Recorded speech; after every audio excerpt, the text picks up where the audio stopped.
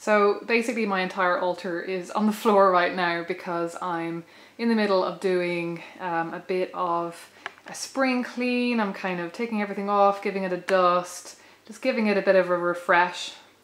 And it kind of got me thinking about what I do to keep my spiritual practice fresh.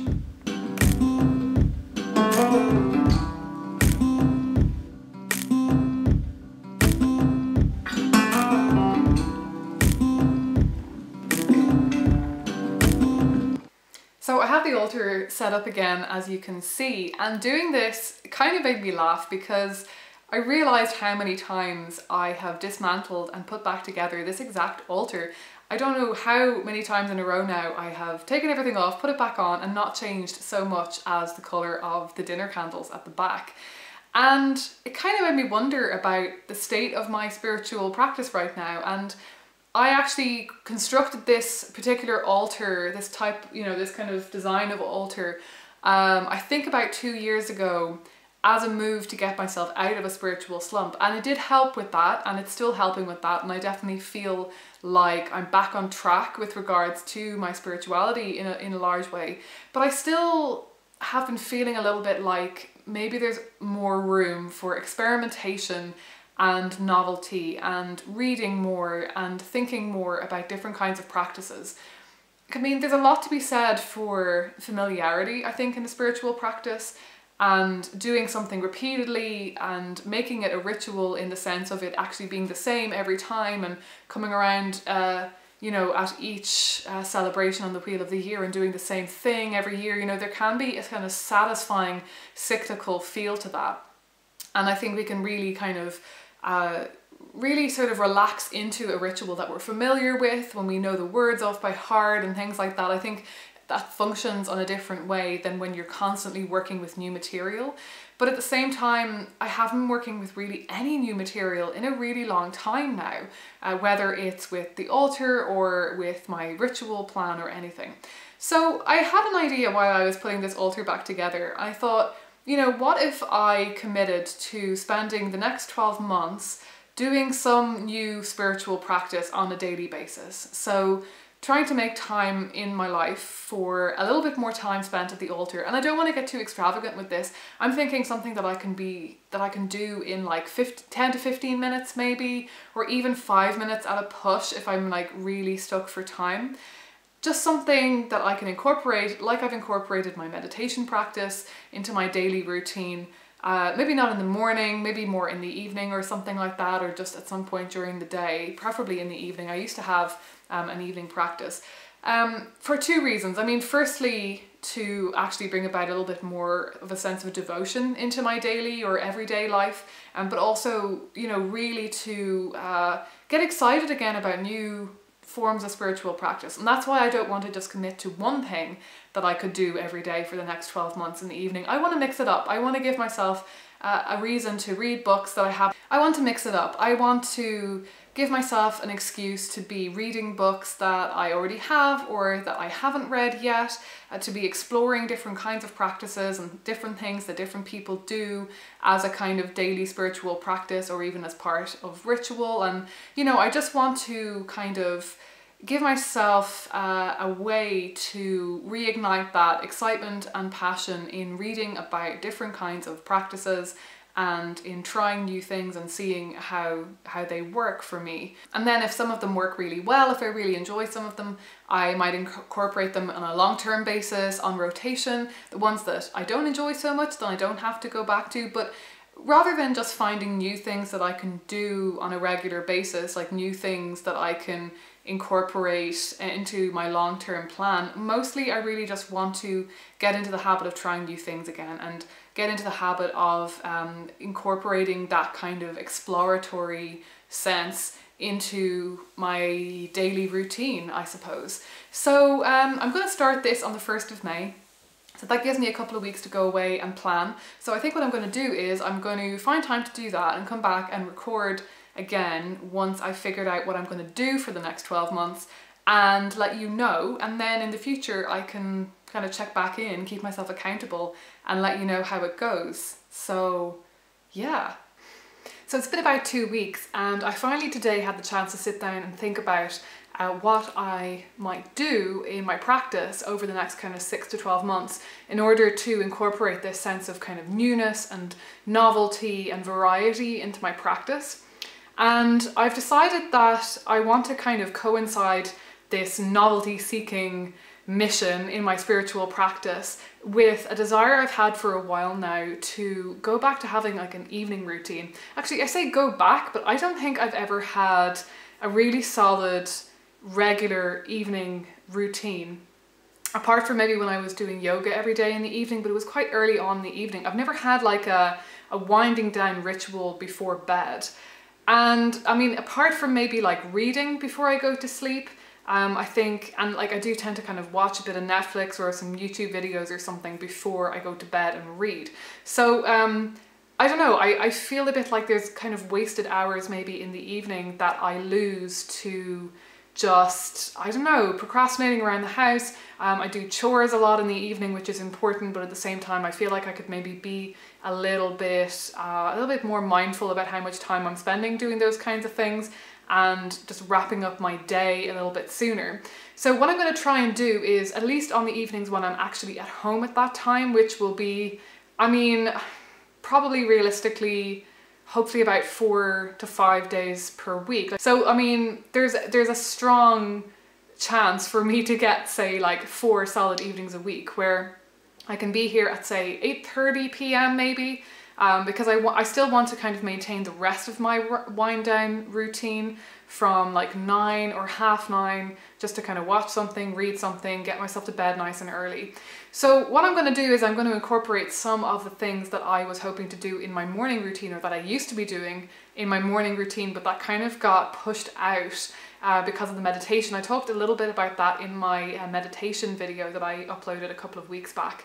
I tried to cultivate a habit of, I lined up these books on the table next to my desk, and my idea was that I would reach for one of those books in the morning while I was eating my breakfast and read a little bit and then journal a little bit, but all of that was taking like an extra kind of half hour in the morning that I don't necessarily need, and I just wanted to prioritize yoga, meditation and running. And if I added in that, you know, we were looking at like a 4-hour morning routine, which is just getting a little bit out of hand, frankly. So yeah, so what I'm going to do is I'm going to incorporate going to the books, sitting down at the desk in the evening. So, you know, whether I've just come home or I'm finishing up for the day, like once it hits 8:30, I have to shut everything down that I'm doing, no matter what it is that I'm working on, whether it's like PhD work or I'm editing a video, just stop for the evening, power down, and then get that time to sit at the desk, reach for a book. And I think the way I'm going to do it is I had originally planned to just sort of feel out like what book I might want to read from and think of a specific chapter or something like that, but like I think I was expecting myself to spend too much time, like to read an entire chapter, you know, it takes a little bit of time. So I think instead I'm going to do a sort of bibliomancy type routine. So not like using it for divination necessarily, but to choose a passage pretty much at random from one of those books and use that as kind of a prompt for journaling. And I do want to kind of maybe incorporate a gratitude aspect into my journaling in the evening and like a couple of other things like that, but like I want it to be quite free flowing. But yeah, like maybe based on whatever passage it is that I've picked at random from these books. So I'll kind of pick whatever book just feels right for me, you know, run through, pick a passage kind of at random, as I would, I mean, I've done bibliomancy for people for kind of fun before, and as I would maybe choose tarot cards, that kind of thing. So I'm going to do all that, do my journaling, and then I'm going to spend some time at the altar doing something that I would not normally do in my practice. So something that I don't normally do, like in regards to meditation in the morning, or as part of a ritual that I would do kind of every 6 weeks for like, you know, a celebration on the wheel of the year. So I've got kind of a rough list of things that I'm going to work with, and like some of them are quite vague still, and even the one that I've written down for May is still a little bit vague, but you know, I think I'll figure it out as I go. Maybe not that vague. And I'm going to start with something that is actually pushing me like a little bit out of my comfort zone.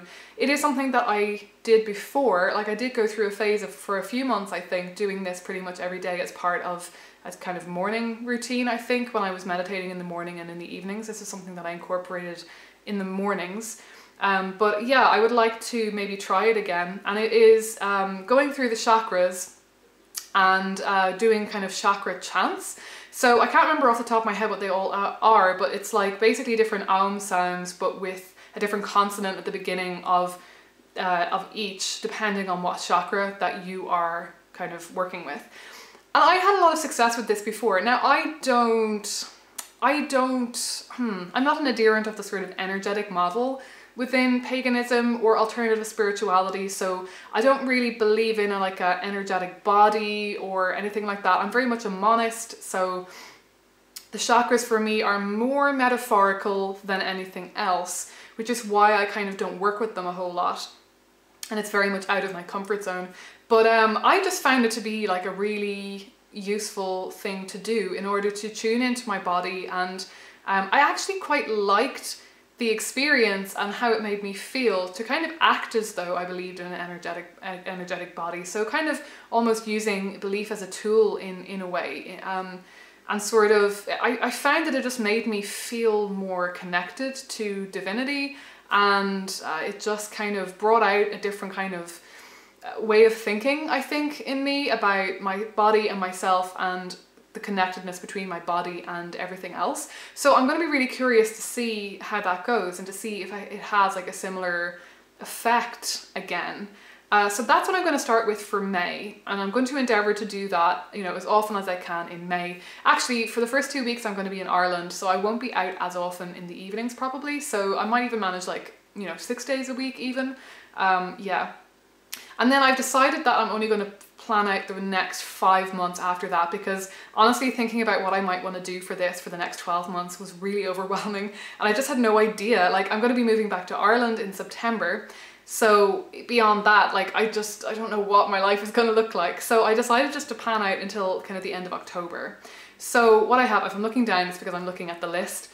So what I have for June, I also needed something for June that I could do in Ireland, because I'm going to be in Ireland for a few weeks in June as well. So it couldn't be something that would require tools on my altar. And what I decided to do was to work with a tarot deck. So I'm going to work with the tarot deck, the Mary L Tarot, because it's a deck that I really, really love, but it seems to be requiring a lot of prior work with it for me to actually work with it effectively in a spread. So what I want to do is take a card. Do you know, I might actually take 2 or 3 cards every day, considering like I'm only going to get through half the deck if I only do 1 card per day, or less actually if I'm not even doing this every day of the week. Okay, I need to think about that one a little bit more, but I want to meditate on maybe 3 cards each time of the Mary L Tarot in an effort to kind of work through the entire deck, and yeah, and see how that goes. Then in July all I have written down is chakras with crystals. It may not be chakras again, it might be something else, but I want to do something with crystals, because I used to kind of use crystals at the altar a bit. I used to hold them, and just kind of, again, because I'm not kind of buying into the energetic model, my ideas about crystals. I made a whole video about this actually, so I'll link that hopefully. So my idea of how crystals work is very much kind of symbolic more than kind of a literal energy, but I really, really enjoy doing that. Again, like it worked for me. I felt it made a difference in me, so I want to maybe do that. Again, the chakras are just a handy way of just having a different set of parts of you, and then parts of, because obviously the chakras are associated with kind of different parts of your life and different kind of modes of being. So I think it's a very handy way of like working through all the different parts of yourself as well. So I think I might go ahead with that, but if I think of something some other way to work with crystals, I might do that. And that's something that I can do, you know, I need to do that here in July, because I'm going to be here for all of July and I have all the crystals that I'm going to need. So the crystals I'll use for that will probably be the large ones that I have on my altar for the kind of Wheel of the Year, because there are there's like 8 of them basically on the altar that I can choose to work with, and they're quite you know, substantially large, and I really like holding them, and I just don't do that anymore. If you're wondering about that on my altar, I'm actually going to be uploading a video soon, probably next week, of an altar tour, so keep an eye out for that. Then in August I am going to work with my singing bowl again. If you want to know more about that. I will talk about that in my altar tour. But yeah, I don't use my singing bowl as much as I would like to, so I would like to just get in the habit of using it extensively every day for a month. So that's what I'm going to do in August. Again, I will be here with my entire altar setup for pretty much all of August. September is a more kind of month. I'm going to be moving back to Ireland. My altar will be, you know, in transit and stuff for a while. So what I have for that is libation/tea ceremony. So that's something I'm going to have to think about more about how I'm going to kind of do that. I really like the idea of working with like pouring liquids and tea and kind of any sort of like that kind of libation type ceremony. I went through a phase of doing that, of pouring just hot water actually from a teapot into 2 mugs, and then I think one of them was for me and one of them was just as like kind of an offering, and I just really loved doing that. But I could never kind of figure out a way that made sense to me logically, that fit in with my practice. So that's something I'm really looking forward to playing with a bit and just seeing if I can even incorporate it into my daily life on an ongoing basis, because it's something that doesn't have to take a long time to do. It's something that I can do as part of my, you know, morning or evening, that literally I can just make the tea in the teapot, pour out the cups, and then, you know, it doesn't have to add any substantial, like an extra amount of time into my day. So I might think about how I can turn that into a longer kind of ritual at the altar for that month, but then maybe continue it after that. And then for October, I have Morrigan devotion, probably with prayer beads. Particularly because October, we're leading up to Samhain, we're leading up to my birthday, which is on Samhain, and I just really like the idea of getting back in touch with the Morrigan at that point. I'll be settling into my new life in Dublin, and I feel like I could probably do with a bit of Morrigan devotion. I may even pick that up in between now and then, but yeah, particularly in the darker months, I'm always feeling drawn to her. So yeah, that's what I'm going to be doing. I hope that wasn't too kind of swift of a run through, but I really haven't thought it out in any great depth yet. My plan is to maybe make a video at the end of each month and tell you how I found it, how it's gone, share a little bit about what I ended up doing. Did I succeed? Did I just kind of fall off the wagon a bit? Did I actually manage to implement this kind of evening routine? And hopefully share with you as well, like not only the practice at the altar, but also my kind of bibliomancy, for want of a better term, kind of practice as well, and the journaling and how that's going. And yeah, so I'm really looking forward to giving this a go, and I will, yeah, I'll get back in touch again and let you know how it's been. So if you have any ideas for what you think I might do for the following 6 months, or more specific things, more specific kind of detail that I can add to these 6 practices, do let me know below in the comments. I'd love to know your thoughts. Do you do any of these things as part of your spiritual practice, and how do you do it, and you know, what are your experiences? Yeah, let me know all of that. I'd love to hear. And thanks a million for watching, and thanks a million for being here and following and being interested in my spiritual journey. And don't forget to like the video and subscribe if you haven't already, and I will be talking to you about this hopefully pretty soon.